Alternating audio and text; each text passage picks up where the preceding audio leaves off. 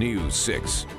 Good evening and thanks for joining us tonight. I'm Nicole Camarda in for Jake Garcia. This morning, hundreds of people took to the streets in downtown Boise to watch and take part in the 2022 Boise Pride Parade. This year, Boise Pride celebrated its 33rd year, hosting Idaho's largest pride event of the year. Today is the third and final day of the Boise Pride Festival, and festivities kicked off early this morning with the Fred Meyer Pride Parade, which took place in the streets of downtown Boise. Community members came together all weekend to support the LGBTQ community and more at Boise Pride. Our photojournalist Lynzsea Williams shows us how Idahoans celebrated Pride all weekend long. You won't break mine. You won't break mine. You won't break mine. That's right, Boise Pride. So today we're celebrating Boise Pride 2022 here at Cecil B. Andrus Park.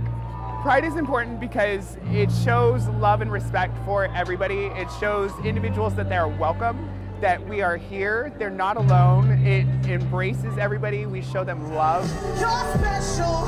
I'm so glad that you're still with us. Broken, but damn, you're still broken. Pride is very, very vital. It gives everybody a chance to get together and get to know each other. A lot of us don't necessarily go out.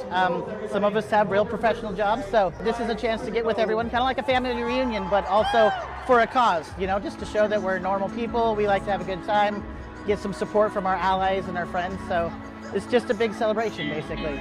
It's Saturday here at Pride.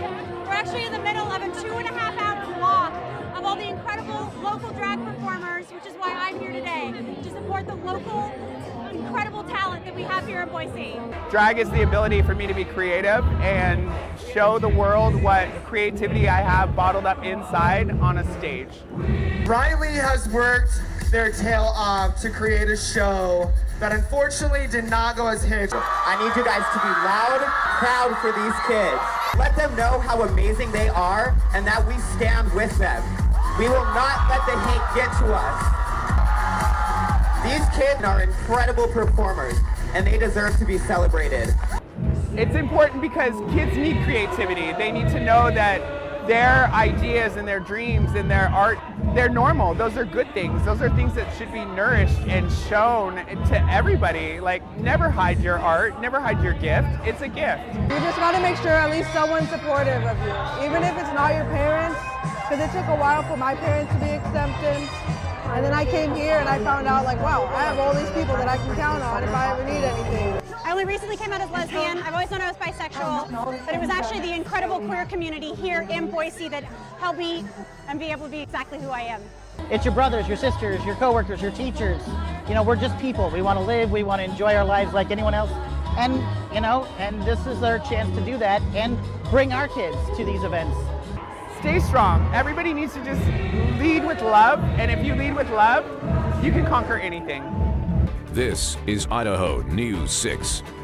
Oasis Music Festival is a local festival hosted at Captain Harry's Oasis in between Boise and Mountain Home. Our photojournalist Lynzsea Williams was at the festival and shows us a sample of the sights and sounds of local artists. Yeah, welcome to the Oasis. We got a few friends in low places.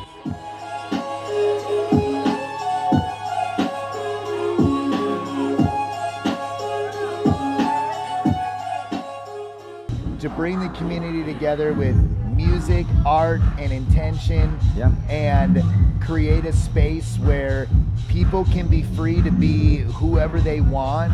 We're doing some really major things in the community. We're putting on a lot of local talent, local vendors, local merchants. On top of that, you've got art and music and workshops. It's beautiful. So I'm a fine art photographer. Almost everybody in this community is an artist of some sort. The flow arts, the fire spinning is very prevalent in this community.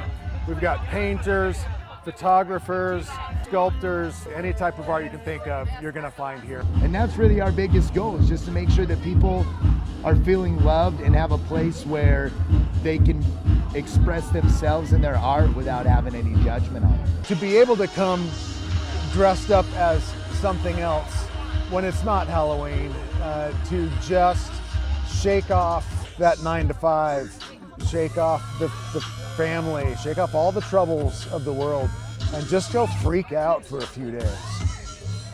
beautiful. I think people have been holed up for too long. They need to feel their freedom of speech and expression. And music is always good for the soul of the savage beast, baby. It'll make you a happier person, and that's what it's all about.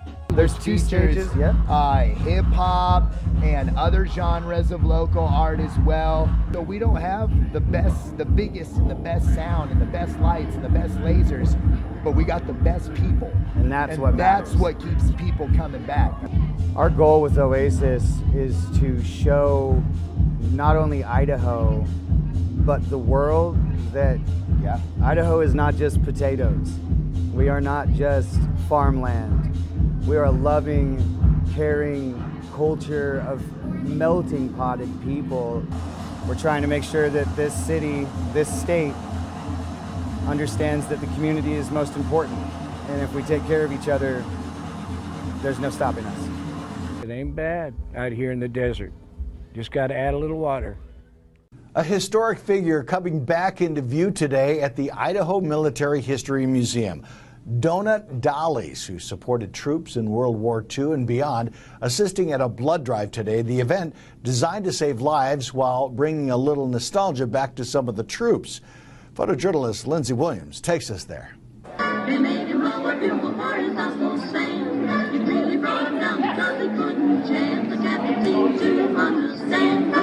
Because the next day the cap went out and drafted a band, and now the company jumps when he plays Revelation. Games the boogie woogie do the company. At Idaho Military Museum, along with the Boise Bells, we sponsored a Red Cross blood drive. One of the things we wanted to do was get people into the museum on Veterans Day, and we also wanted to give the veterans an opportunity to give back to the community.